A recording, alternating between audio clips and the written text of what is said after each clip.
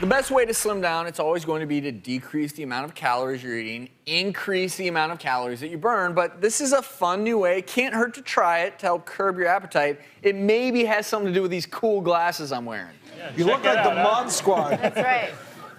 You know, it's actually, they may look a little silly, but blue is actually an appetite suppressant. And you know why? So these are blue. These are blue shaded glasses. In nature, there really aren't any blue foods other than blueberries. There's no blue foods out there. So our bodies aren't trained to see blue and to get hungry. You know, some people will put food on a blue plate or have blue in the room or something like that, or just using these blue glasses. As a matter of fact, here's a picture of Johnny Depp, I think a few years ago. He was wearing blue glasses, supposedly trying to lose weight for a movie role. That's why he was wearing the blue glasses. He did look a little heavier there. Yeah, right. Yeah, he's always had a major weight problem. Yeah, right. But you know, there's some appetite triggers.